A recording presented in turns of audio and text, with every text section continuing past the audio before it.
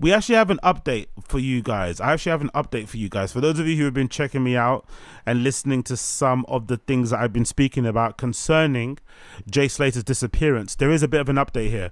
Another update courtesy of the Daily Mail. Of course, the Daily Mail are the only ones that are really on it, because this is like trashy UK news. So it's no surprise the Daily Mail are on it. And obviously it gives them a chance as well to kind of stick the boot in at minorities and foreigners and stuff, and, you know, non-white, sorry, because the people involved on the other side are potentially dealers and shit. So this is courtesy of the Daily Mail. The Daily Mail are reporting the following headline: the identity of Jay Slater's Johnny Vegas man is revealed by TV sleuth while hunt continues, as new identified mystery woman is now placed at last sighting of the missing bricklayer. So in the disappearance of Jay Slater, there is this man called Johnny Vegas, who allegedly was one of the two men who drove Jay Slater back from the club all the way to their Airbnb, because that was the last time he was seen at that Airbnb. So people are trying to, you know, figure out who's the second man. Maybe they'll get some clues. Maybe they'll find out it was him. Who knows? But this particular detective, I think, who is a former police officer, he's been doing some great work on the ground in Tenerife. He interviewed a few people, got some sources, blah blah blah blah. He's actually made a lot of headway and be able to clear some things up. He actually got an interview with one of those guys and was able to kind of get more details as to what actually happened. And I think you will be astounded and surprised by what exactly went on and how it actually ended up being the way it did. A convicted drug dealer who drove missing raver Jay Slater to a remote Tenerife Airbnb just before he vanished last month is the mystery Johnny Vegas, the Mail can reveal. Ayub Qasim, 31, was tracked down last week and said apprentice bricklayer Jay... Okay, cool. First of all, first error, this guy isn't Johnny Vegas. So Ayub Qasim is a Somali guy who everyone's took in a picture. That's not him. Because allegedly there was two people. There was the Ayub Qasim dude who took Jay Slater back to the Airbnb, and there was the Johnny Vegas guy. The Johnny Vegas guy was a second dude, allegedly the black guy who people have been unable to identify. That's the one they need to get an eye on. Big up Gamebreed Football in chat. Oh yeah, cool. I'll put the dark mode in when I do random show. Then thank you for that. I'll leave it like this for now, but when I do random show, I'll put dark mode, because there's another mode too, where you can have it more shadowy, so it kind of raises. It's not just black blocks, but I'll put the blocks when I do the random show. Big up Gamebreed Football. I appreciate you, brother. But now the TV sleuth Mark Williams Thomas has told the Mail Online that he has also interviewed Qasim and coaxed out more details for him to flesh out of the mystery, which include him confirmed the nickname Johnny Vegas is his. It's not, by the way. That guy is not Johnny Vegas. Please. It's a smart move, but he's not Johnny Vegas. Allegedly, and it's what I know of. Jay has not been seen since June 17th. He was driven away by Qasim and another man, who is Johnny Vegas, and who had been deemed irrelevant by Spanish police investigating, and which left Jay's family baffled. We scroll down. There's Jay. There's the Qasim dude, who allegedly was one of the people that drove him back. And obviously the rapper Potter Paper there too. We continue, and that's the independent fucking journalist guy. Let's scroll down. So let's see here. An extensive search of the mountainside near Masca in the Parque Rural Teno, close to where the mobile phone was last pinged using drones, dogs and helicopters, has failed. A major breakthrough came last week when the Mail Online found Qasim at his flat in East London after a comprehensive investigation, and now he has spoken again in depth about revealed new details. Oh shit, he's from East. Bloody hell. Former Met police officer Mr. William Thomas, who's exposed Jimmy Savile, told Mail, in the last 24 hours I've spoken in detail with Qasim, who's better known as Johnny Vegas. He told me he was on a Veronica strip in Playa de Americas and said that Jay wanted to carry on partying and that he hadn't anywhere to stay, so he invited him back to his rental. I'm already suspicious of this. Why would a young man go back to two older dudes' house because they want to party? There's no girls there, no drugs. Like, why else would they be there? It doesn't make no sense. So that's already a red flag for me. In the car, they played music all the way. They stopped to get once a can of fizzy drink, allegedly. You're going back to an afters and you're getting fizzy drinks. And there was 3 of them in a car, Jay in the back and Qasim's friend in the front. Once at the property, his friend opened the door and went to the left and went straight to sleep. So you're playing music all the way from the nightclub to the home, and then when you get home, you both go to sleep straight away. Come on, man. Jay walked in and Qasim walked in behind him, went upstairs and got him a red blanket. I don't know about this story, mate. I don't know about this story. Mr. Williams told, was added that Qasim said, yo, bro, the sofa's for you there. And he gave him a towel if he needed a shower. Jay also asked for a cigarette and Qasim gave him a Camel cigarette and left it on the side. So these two older dudes pick up a dude in the club they don't know, invite him back to their home because he doesn't have a place to sleep, give him a towel and a blanket, and there's no one. Come on, man, this seems weird. Jay also asked for a cigarette. Jay then asked for a charger and then went into Qasim's friend's room while he was sleeping and got the charger. Mr. Williams Thomas said that Qasim told him he then went to sleep and woke up to the sound of a door buzzer. Qasim opened the door and spoke to a woman and a man, and they told him to move his car, which he did, and he said he could see Jay was chatting to a woman. He said that after the move in the car, he came back and saw Jay had his trainers on, and he told Qasim that the woman, he said, would get a bus every 10 minutes. Qasim said, chill, mate, I'll drop you off later when I wake up. But he said, Jay said, nah, I need some scran. I'm hungry. Jay said that he'd been told by the woman the bus to Los Cristianos was every 10 minutes, and Qasim said there was no bus and added, do what you like before going to sleep. Scroll down. Miss Williams Thomas added, Qasim says the next thing he remembers is getting a call from one of Jay's friends to say he is lying in a ditch somewhere and that he's been bitten by a cactus. Qasim would not tell Mr. Williams the identity of the second man who was with him and refused to discuss the alleged theft of a Rolex, which might have contributed to Jay's disappearance. Come on, man. Come on, man. A 19-year-old boy going back to the house of two 30-year-olds just to go and sleep. Come on. Most likely he went back to their houses to go pick up some more drugs, or there was a promise of an after party. But you're not just going there to sleep. No, it's not the case. You're not going and leaving your friends and any possible baddies you might have spoken to in the club who are now standing outside. You're looking for some last minute landmine to jump on and shit. There's no way you'll go back to those people's houses unless there's a promise of drugs, girls coming over for later, or a party. That's it. So I don't believe this idea that he wanted to go he wanted to drive 25 or 40 minutes away from the clubs to go and sleep to someone else's house when his accommodation was closer to the club. How does that make any sense? Come on. Last week, a TV detective who's probed a string of missing persons cases also said that Jay from Oswald Thistle, Lancashire, had been anxious and scared when he left the property. Qasim, who's spoken to Spanish police, was jailed in 2015 for 9 years for being a ringleader of a London-based dealing crack and heroin in Cardiff. This shouldn't really matter, but it doesn't it? Because 9 years in prison is a long time. So that guy that he went back to the home of is a convicted dealer. It shouldn't matter, but it's a big detail. It's a big detail. There's no way he went back to his house just to sleep and hang out. Come on, bro. He is also closely connected to a legal cannabis cafe in Tenerife owned by childhood pal Potter Paper. Yep, and I'm sure some of you guys have seen Potter Paper's cafe in Tenerife. It was recently in the news because they had like some gang fight where somebody broke into his cannabis shop and ended up robbing everything and recording it all on camera, which is odd as well. Recorded themselves robbing the whole place, taking all the money, taking all the weed and shit, and uploading it onto social media, of course. So that's why everyone kind of realized, oh shit, Potter Paper's got a weed shop in Tenerife. If you're a fan of his, you would have known, but that's how it became like news.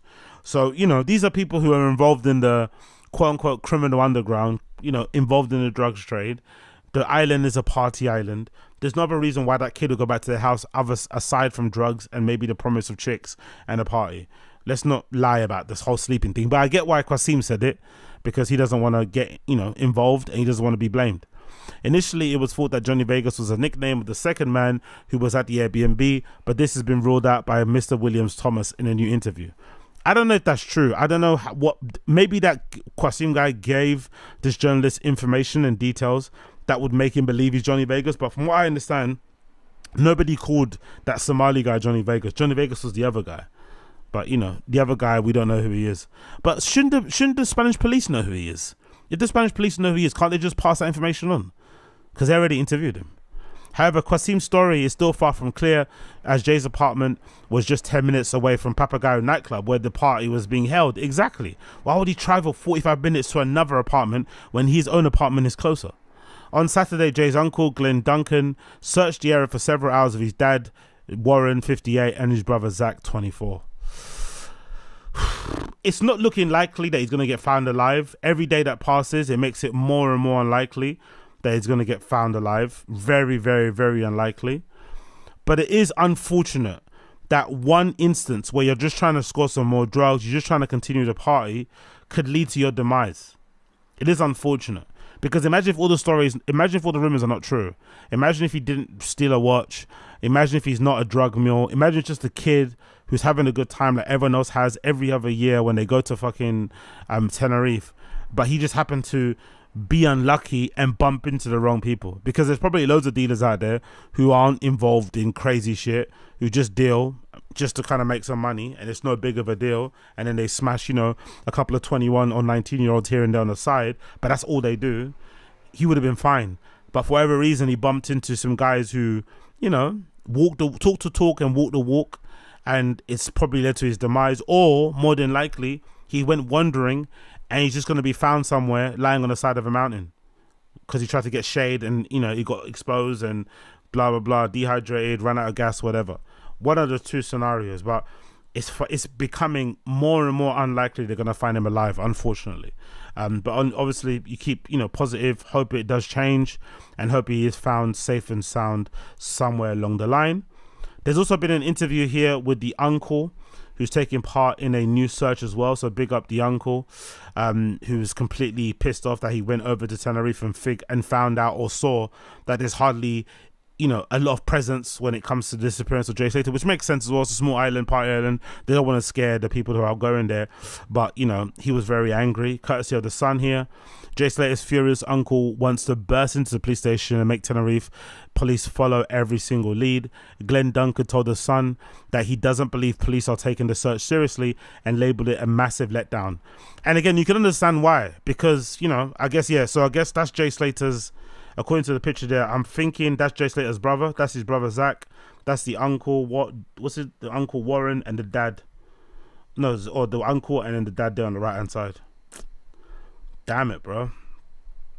Scrolling down here in the article, you got a little breakdown of the hunt for him and where he was found and where he went. Yeah, that's a long time, innit? He stays at Airbnb with two pals on the 16th, and he hasn't been seen since then. That's a long time, bro. To be outdoors on your own with no, you know, no outdoors experience and stuff, and how to survive, like no survival experience, sorry.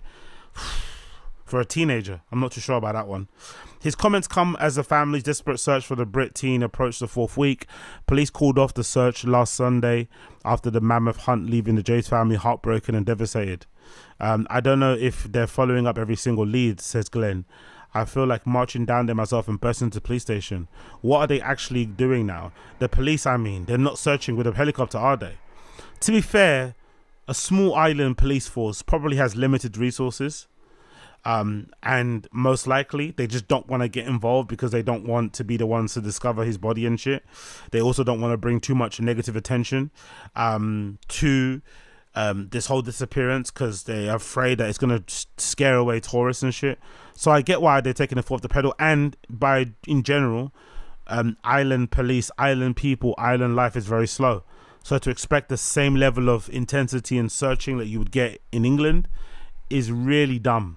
Personally, it's really, really dumb, really naive. If anything, the money they raise on GoFundMe should allow them to hire some private investigators who can do that intense search, and maybe if they get the British police involved, they may also help. But you can't expect their, you know, this Tenerife police or whatever people over there to be as bothered as they are, because it's not their child, and also it's tourism shit. Do you know what I mean? They're probably going to blame it all on that. And I'd imagine there's probably people out there that probably blame the kid for getting lost in the first place or being involved with those dodgy people. Are they doing door-to-door inquiries or sitting there looking at CCTV images? Cops use sniffer dogs, drones and helicopters of volunteers of mountain rescue experts, but to no avail. Jay's devastated uncle vowed, "We're still holding on to hope. We have to, because we don't know. It's just torture every day. I got to the point where the sadness has gone and it's just anger. Yeah, man, they got to be furious, but you know, there's just literally nothing they can do, innit? Nothing they can do. Jay's friend Lucy Law, claims she called him shortly after 9 a.m. on June 17th to tell her that he was lost in the middle of nowhere, desperate for a drink, and had 1% battery. Glenn said that if he had lost or hunt on a trail, he would have been found by now. Yeah, exactly. That's the thing I'm saying as well. Because if you're a foreigner, you're probably going to go on the obvious paths. They would have found him by now. So the fact that they haven't found him by now is very eerie, unfortunately. I've been thinking third-party involvement from the start. Glenn also said that he was baffled by the police decision to roll out the two men who Jay spent the night out with at £40 a night Airbnb. Why would these two lads hire a villa up there? They're down on the strip, you know. What's it like down there? There's millions of apartments and hotels down in Los Cristianos, Americas. The reason why they hide it away from the strip is to hide it away from prying eyes. That's the obvious thing. I remember somebody in the stream chat told me before that most likely the woman that was Airbnb-ing out her place was most likely involved, because I said, oh, why didn't that woman give that kid a lift home? But most likely she's involved in the illicit drug trade, you'd imagine. Most likely they use that house as like a stock up place, as like a, you know, warehouse, as a place to whatever. So that's probably why the house is so far away, to keep it away from prying eyes, and obviously to stash their stuff away from the strip and shit and blah blah blah blah. Yeah, exactly. Stash house. Pick up Chris Mack stash house. So that's the reason probably why they're not on the strip. It makes sense. There's some of the police there. The Guardia Civil, you see there searching. Then apparently when one has been found, came out and he said he arrived alive and left alive. The fact that he has come out and said that all his mates have left him and he had nowhere to go. He was 10 minutes from his apartment in Los Cristianos. He's not stupid. If he didn't have a room key, he could have gone to... Yeah, exactly. That's not... So they're trying to say that he went to those guys' apartment because he lost his room key. Spanish cops have spoken to both men already and cleared them to return to the UK, dubbing them irrelevant to the investigation, but there has been calls for the police to speak to him again amid the ongoing mystery.